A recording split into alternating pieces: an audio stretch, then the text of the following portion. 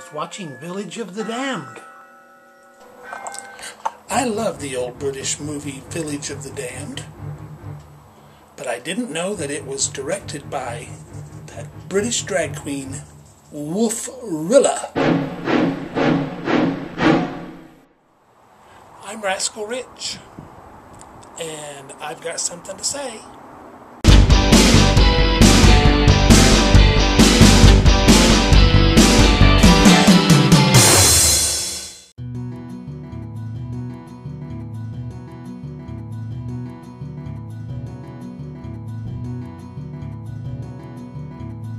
So the Sutro Baths was like this large privately owned swimming pool complex that was built back in the late 1800s.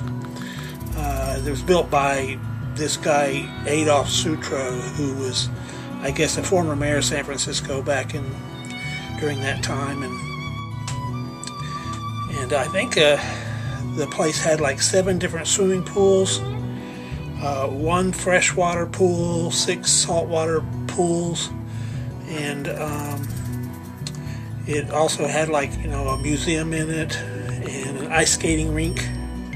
And like during the high tides, the water would flow in directly into the pools from the ocean, and it was recycled, like 2 million gallons of water an hour that they did in there. And when it wasn't high tide, they had this turbine water pump that was built inside of a cave down at sea level that could be switched on from a control room, and then it like filled the tanks at a rate of about 6,000 gallons a minute or something like that, and recycled all the water in like 5 hours.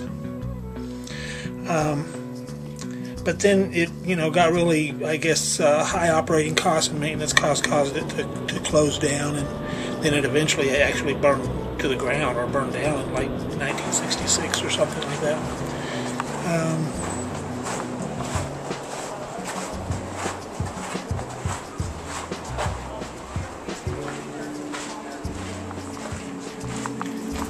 And now the only thing that's left there are the, you know, these concrete walls and blocked off stairs and passageways and a tunnel, and of course this warning sign that advises people have been swept from the rocks and drowned is still there, but they do let you go out and look at the ruins, and it's kind of cool.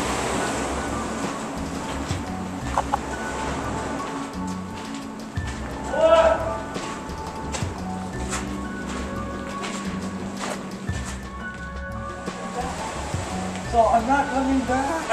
I've gone too far.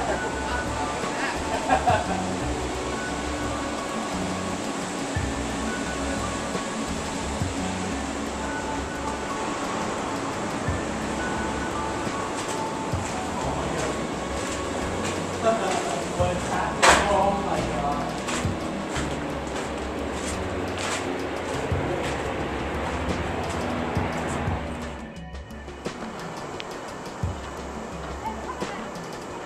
Now I've got this hill to climb back up to get back up to the parking lot, and I'm sure I'm going to be tired by the time I get back up there. Ugh, it's a long ways.